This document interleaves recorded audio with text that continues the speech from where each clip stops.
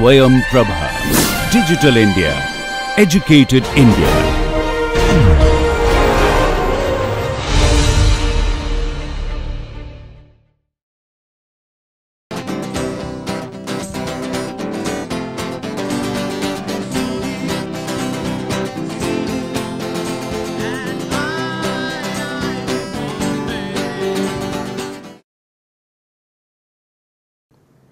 Welcome to MOOC NPTEL course on Interactomics. Today we will talk about protein-protein interaction study, immobilization of the ligand on sensor chip. Surface plasmon resonance has transformed the study of biomolecular interactions by delivering a platform that does not require the ligand or analyte to be labeled. SPR measures the interaction between a ligand which is immobilized on the sensor chip surface and an analyte which is passed in the solution. This measurement takes place in real time, label free environment, providing kinetic, equilibrium and concentration data.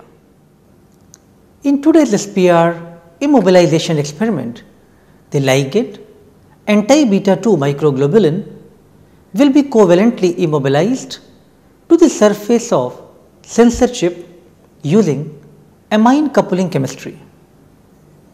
The direct immobilization of the ligand is known as direct coupling. Another way of immobilizing a biomolecule is by using capturing chemistry.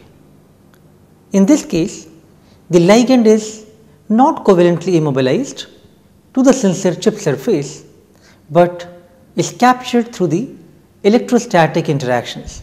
The major steps involved in the immobilization of anti-beta 2 microglobulin antibody will involve activation, preparing for amine coupling, immobilization and deactivation.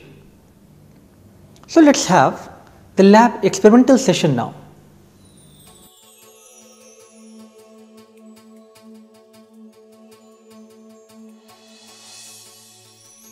Let us learn a little about the basics of immobilization and SPR assay. In the molecular interaction study, using surface plasmon resonance, we will immobilize one of the interacting molecule, that is anti-beta 2 microglobulin, on the gold sensor chip surface, while the protein beta 2 microglobulin will be passed over that surface in solution. Here, the ligand refers to the immobilized component and the interacting partner in the sample injected over the surface is referred to as the analyte.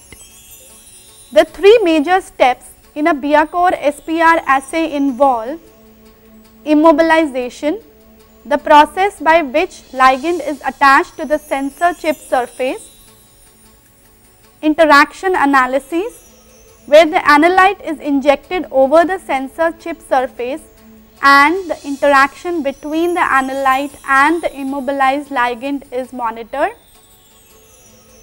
and regeneration, the process of removing bound analyte from the ligand on the surface.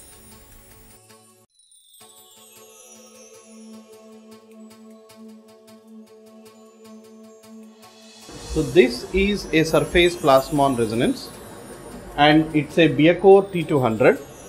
So this machine has the various parts, like the running buffer is connected here, and any of the biological buffers can be connected as a running buffer. They could have any pH from low to high.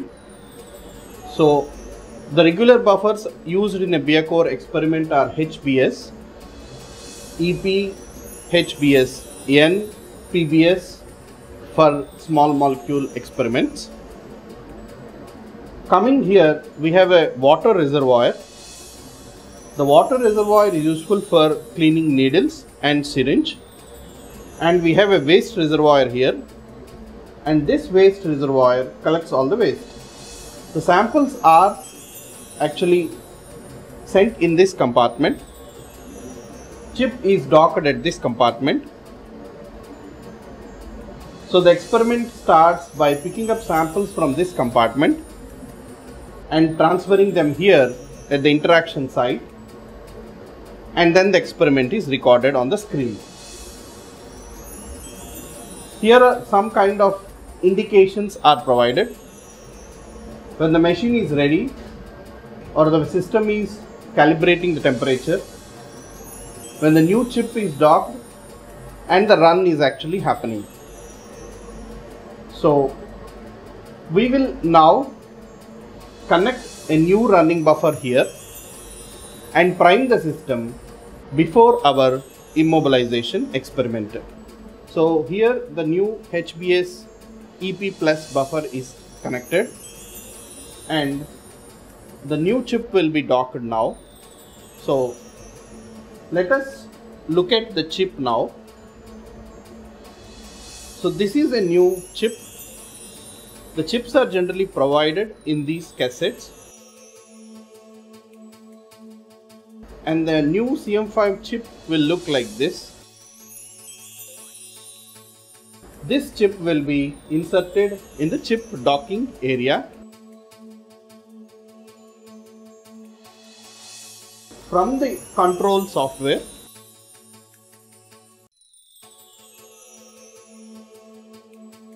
we will eject the sensor chip that is connected.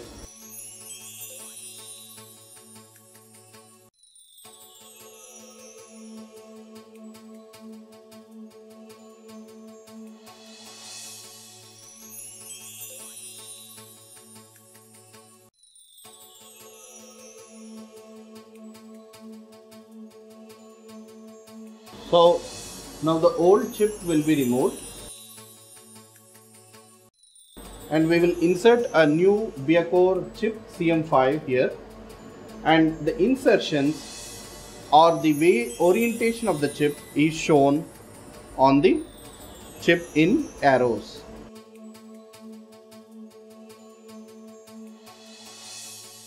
And we will close the compartment door and identify the chip from the chip type here, and the chip will be given a new ID. And sometimes it's very essential to add the name for the chip and also the lot number.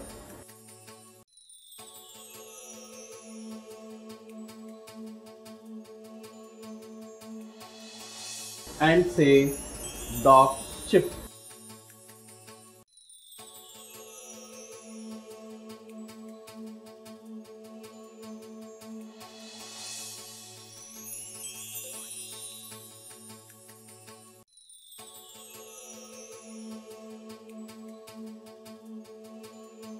Now the chip is getting docked.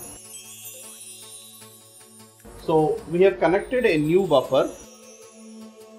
We will prime the system. Priming is a process of sending buffer through the IFC and equilibrate the system before our experiment. Generally, in any Biacore experiments, buffer should be connected and equilibrated overnight, or if there is no time, a minimum of 3 hours of equilibration is essential. Otherwise, when to start a new experiment, do at least 6 primes on the system. Now that the chip is docked, we will prime the system. Priming, we have connected the buffer, so we'll just say start, and it takes 6 minutes for the system to prime.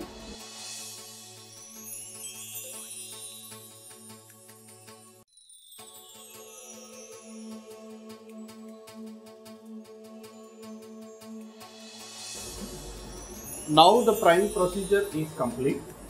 We will do an immobilization of a ligand. In this case, today we are actually immobilizing anti-beta-2M antibody. For that immobilization, let's prepare a wizard.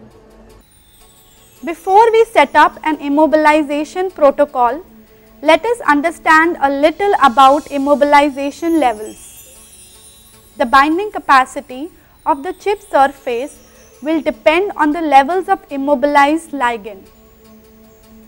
The term maximum response, referred to as Rmax, is described as the binding capacity of the surface in terms of the response at saturation.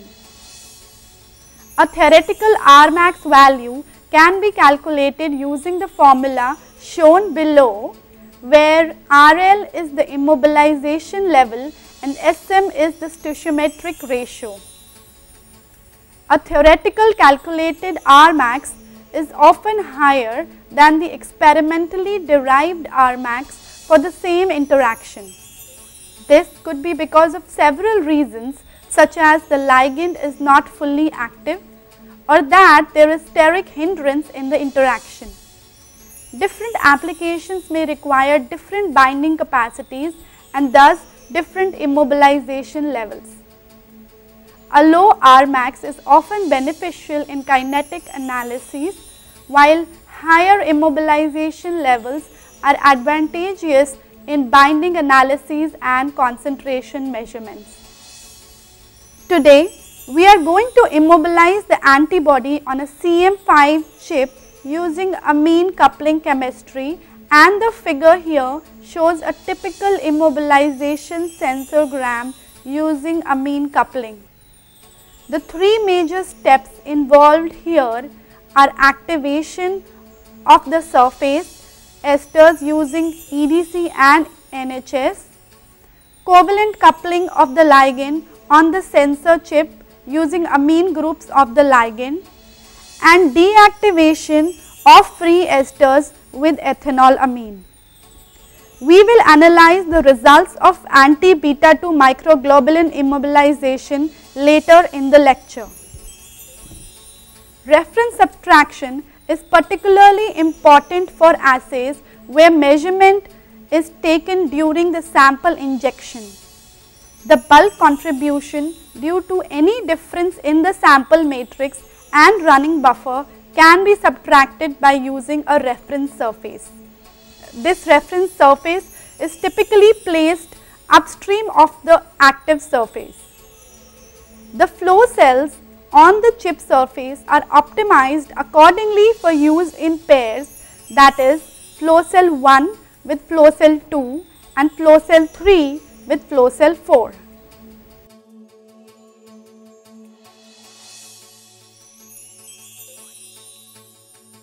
File,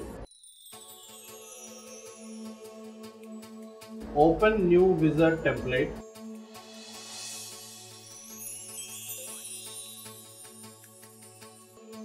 identify immobilization from surface preparation,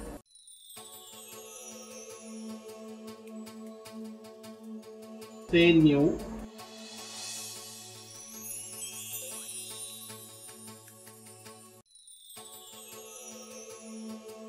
so we will immobilize for binding, flow cell 1 and 2 for binding and 3 and 4 for kinetics.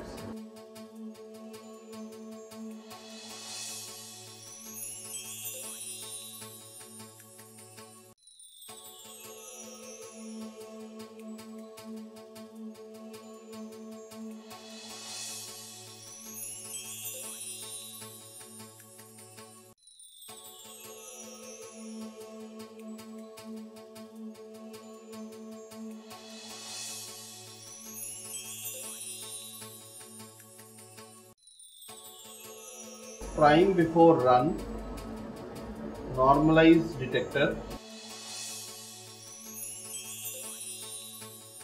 say next,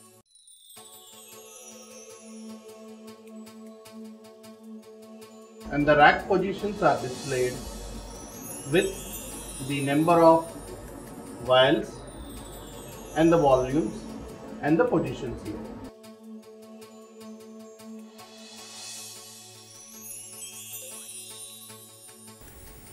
As was listed on the table, we will now have a closer look on the buffers and reagents required for immobilization of anti-beta 2 microglobulin. The reagents include a stock concentration of anti-beta 2 microglobulin from which a working concentration of 30 microgram per ml will be made using an immobilization buffer of 10 millimolar sodium acetate pH 5. We need HIPIS EP plus pH 7.4, which will include 10 millimolar HIPIS, 150 millimolar NaCl, 3 millimolar EDTA and 0.05% P20. This will be used as the running buffer, which is already connected to the system, followed by priming of the system. EDC and NHS in the amine coupling kit are used in 1:1 ratio for surface activation. Lastly, we also require 1 molar ethanol amine HCl pH 8.5 for blocking the free ester groups on the surface.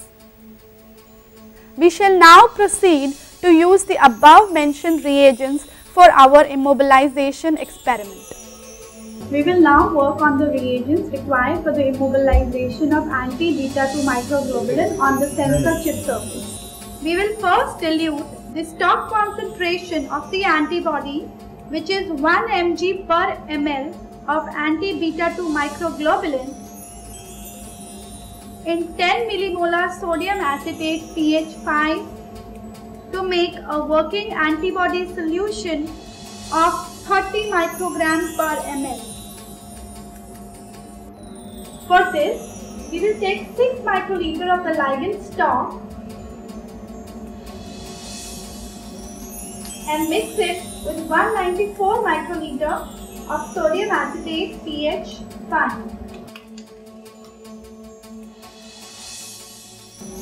The choice of the correct immobilization buffer is an important parameter to consider, and the pH scouting feature of the system can help in choosing the correct pH of the immobilization buffer.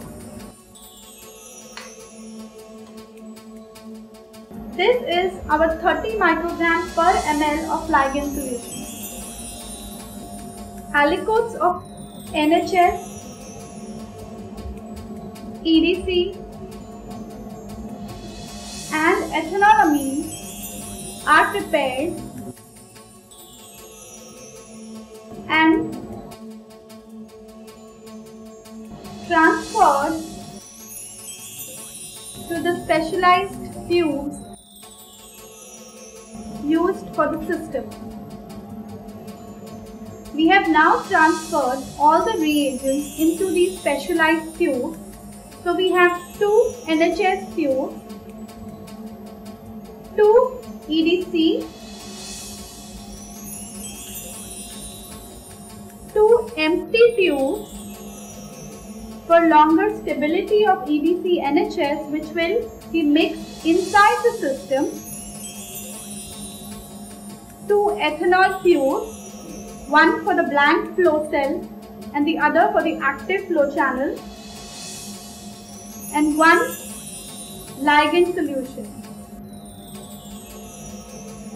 We will be using HIPIS EP plus as the running buffer, which will be connected to the system prior to the initialization of the immobilization run. We will now proceed to insert these tubes into the appropriate rack and then into the system for immobilization of anti-beta 2 microglobulin on the sensor chip surface.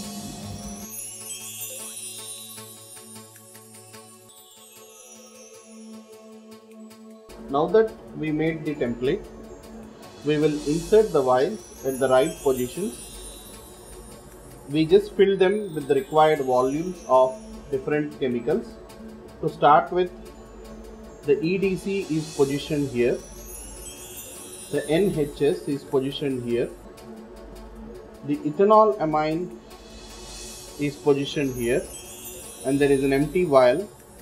In a similar way, another row is also made, but so one for the reference surface, another for the active surface. To normalize the chip, normalization solution for the machine, to normalize the discrepancies on the RU responses on 4 different flow channels. We close the door this way and go on the screen here. We eject the rack .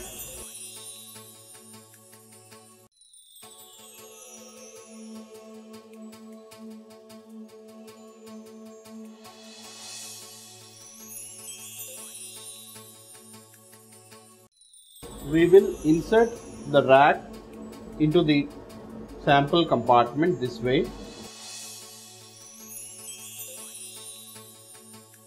and we need to lock it inside, and then go on the screen .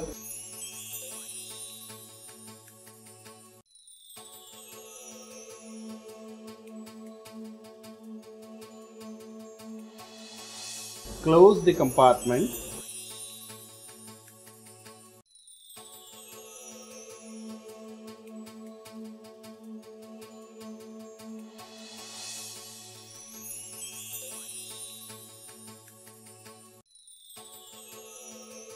We go to the next tab .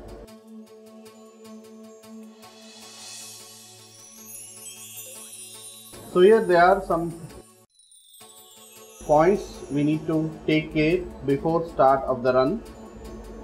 Make sure the correct sensor chip is docked. Make sure all sample reagents are loaded in the rack and microplate according to the rack position setup. Vial should be sealed with the caps. Place the buffers, place water, and make sure there is sufficient amount of water and buffer.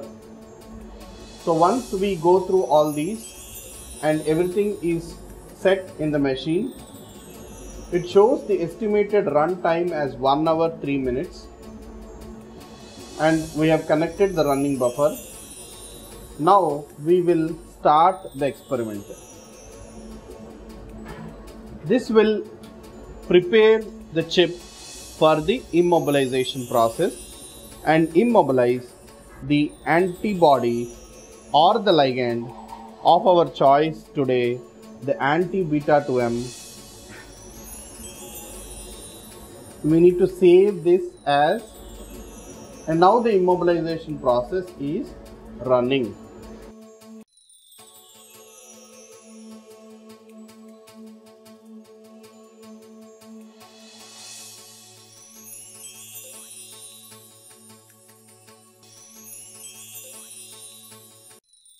We will now look at the results of our anti-beta-2 microglobulin immobilization performed on a CM5 chip. Looking at the immobilization results dialog box, there are 2 response levels calculated from the sensogram. The response bound, which represents the amount of ligand bound to the surface after ligand injection, whereas the response final best represents the amount of ligand covalently bound to the surface.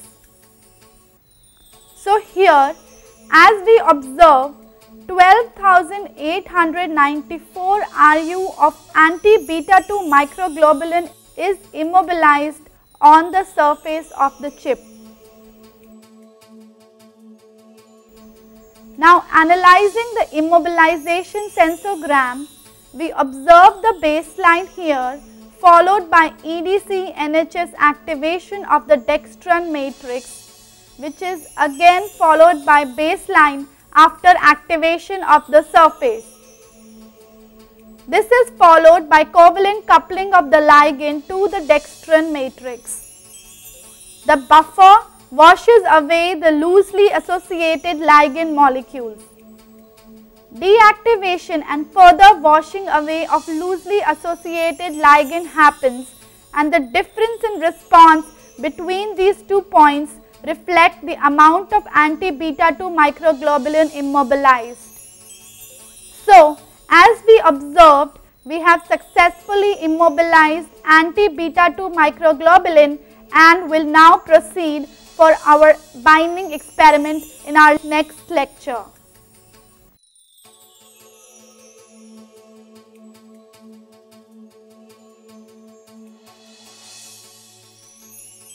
Performing an interaction analysis on an active and stable ligand surface is key to generate robust data set. We have witnessed this procedure for immobilizing anti-beta 2 microglobulin antibody on a CM5 sensor chip surface.